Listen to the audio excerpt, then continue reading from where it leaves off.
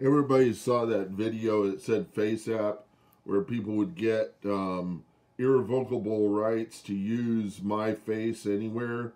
And I'm like, okay, go ahead for it. Go for it.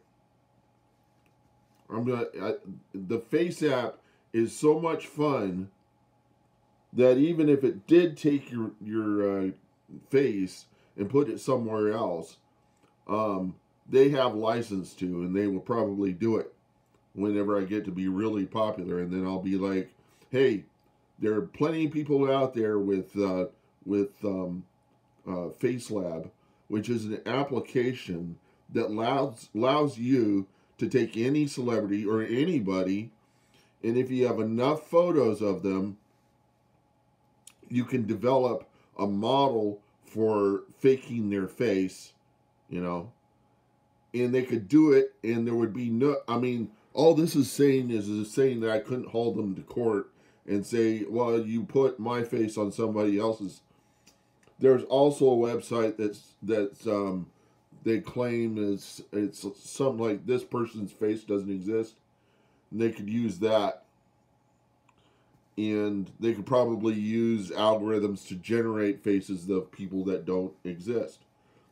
Thing is I'm never going to be a celebrity, and even if I do become a celebrity, people are going to realize if I tell them this that I'm never going to sell my services as a celebrity. I'm not going to side with anybody, and if people use my face, it's probably because I made my face a public domain face.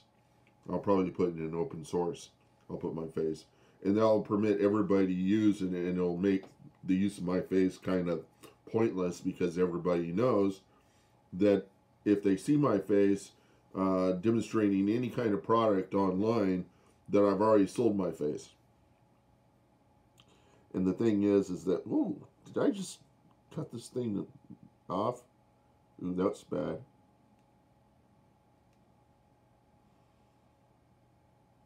Now it's going to bleed. It's a, what do you call them? It's a blood blister or something like that. The thing is that, did I just bleed myself? It doesn't bother me what they're saying about Faceapp. It's artificial intelligence. And the guy had another video he was putting up, and it was going to be public, and then he took it down, and so I'm starting to wonder. I'm going to go get myself a Band-Aid. Hold on a second.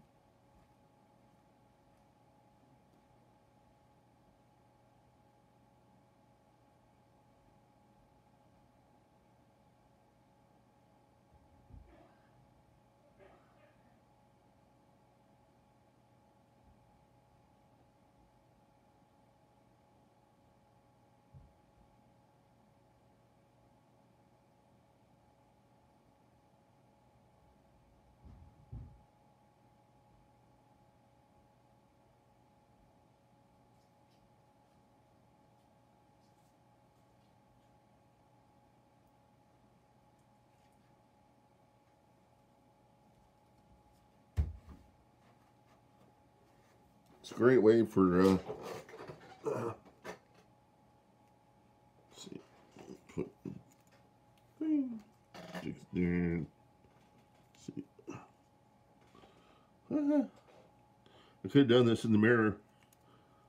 There we go. I think I got it.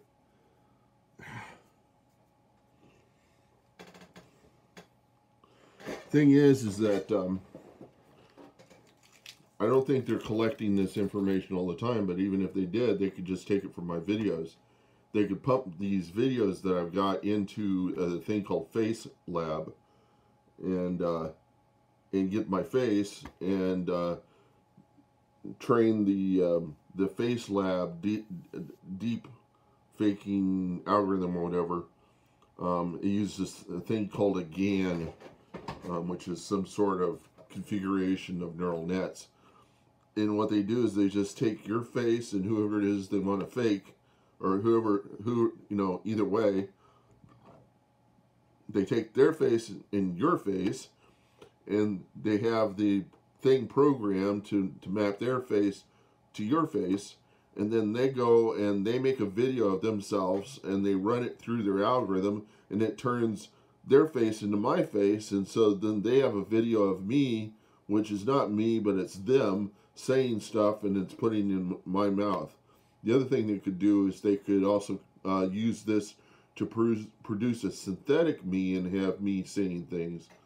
But the problem is that it breaks down, and it won't be true for everything. And if you did high resolution versions, which you'll realize my video is not all that high resolution, they would have to collect a lot of high resolution photos of me. They probably could but the thing is I'm not one of those guys who goes around and takes selfies all the time. I guess this is bad enough, but I just never have been that enamored by my face or the way I look. And so I don't spend a whole lot of time taking photos of myself to show my friends. I just do these videos. And these are public enough, and people could use this to fake my face. I have said that if you had a terabyte of data, you could collect enough information to recognize somebody's face and stuff that in there with a profile of a complete information about what they know about that person in all of his relations, and then set that up for pretty much 333 million people, stick it in a 1 terabyte database that's offline. Any spy could come anywhere into America and pretend to be anybody with 1 terabyte of data. It's completely possible. The government should know about this, and everybody should know about that. But the thing is that they're so afraid of the little fry programs that, like Faceapp, that are just collecting facial data, which they could collect from the internet, from videos like this, and do the same deep faking idea and synthetic facial stuff. And the thing is that you can't trust that what you see anymore, and it's because of deep faking, deep learning AI, and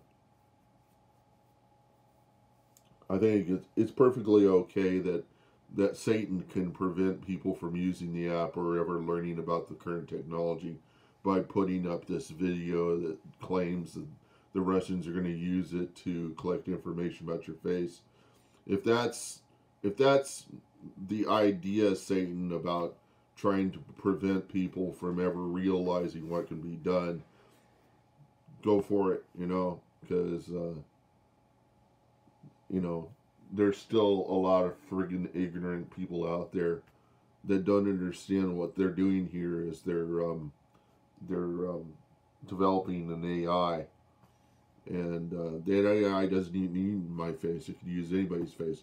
What they're doing is they're collecting together all of the various effects of what they need is they need to see a history of your face, like how your face went from being a younger version of you to an older version of you, and it's putting that into an algorithm to determine how faces age over time.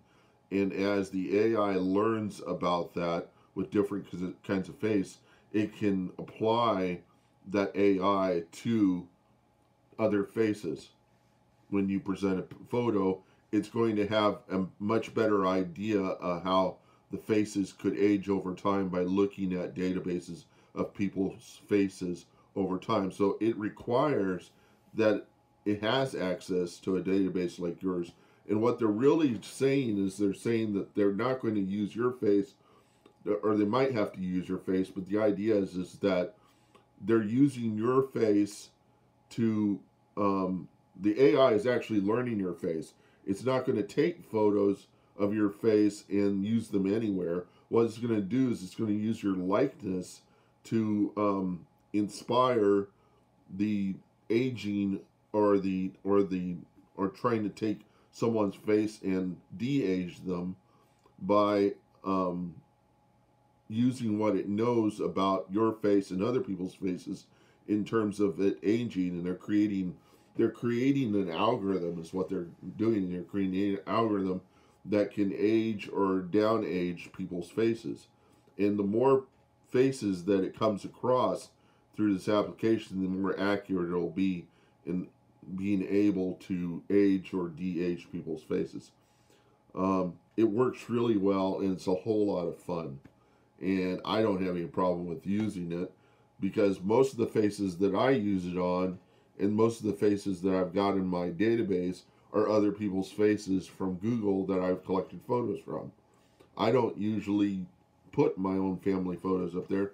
You will have seen that I did have some family photos in there, but it's just of my father and my niece, and it's just from the side, and I don't have any other photos of my father in my library of things. I probably have in my Facebook, if the Faceapp guys got access to the Facebook photos, they'd be able to collect a lot more. But it's possible that Facebook's already doing this with Facebook. And so, you know, Facebook is going to have a much better capacity to do that sort of thing. And actually, Faceapp probably uses Facebook anyhow to collect this information. But that's what's necessary for them to make it work, is that they have to collect a complete a span of time of different people's faces. And the more it learns, the better it's going to be able to age a person's face based upon the way they look. It'll take a number of other people who look very similar, and then it'll look at those other people's youthful versions, and then it'll use that to find some morphological version of that face that you're presenting.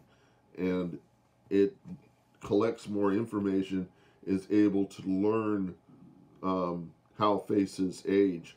And that could be useful for some other purpose that is not so bad. The thing about advertisements to realize is they're going away. And the thing is that nobody cares about advertisements. They want to get rid of them altogether. And my website's an example. And people need to realize that when you put advertisements in your content, it's annoying the fuck out of the people that are watching, and they're probably going to associate with your organization. They're a bunch of cheapskates that put a lot of advertisements in their videos in order to make money. And so that's the case. I'll just leave this video here, but that at least describes to you the reason why they would want to have irrevocable license to use your face, is that they're using it to train their AI in how to age a person's face to make their algorithm more accurate. Otherwise, it would be very difficult for them to do what they're doing. And it's possible the case that they're not going to use it in an advertisement in Russia. And these guys constructed this thing that said it was from Russia and it was for the Russians. I mean, the video that's going around, that's like the most popular thing you get whenever you search on YouTube, is that it's being used by Russians and it's being used for advertisements.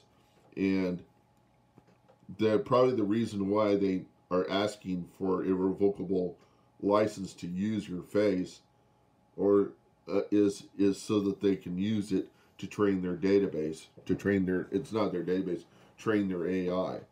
And their AI is using that to figure out how to age other people's faces.